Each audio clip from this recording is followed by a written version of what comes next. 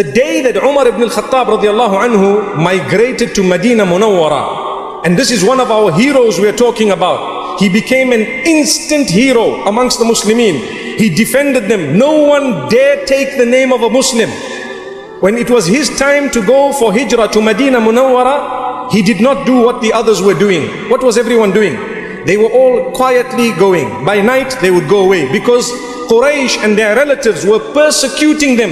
They would go onto the road and path and take away whatever they had, beat them up some cases, bring them back in some cases, and do so much in terms of harm to them. So Umar ibn al-Khattab heard all this, and he knew he had a big family, and he knew Quraysh was large. He went to the Kaaba. According to one narration, he made his tawaf around the Kaaba, and then he went onto the maqam and he called out very loudly. He says, "O Quraysh, I am going out for hijrah. I am leaving to Medina Munawwara. Anyone has a problem with that? See me on the other side. See me on the other side of this valley.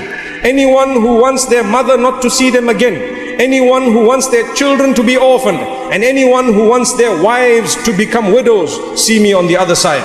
Try and mess with Umar ibn al-Khattab. Come see what happens." Nobody followed him.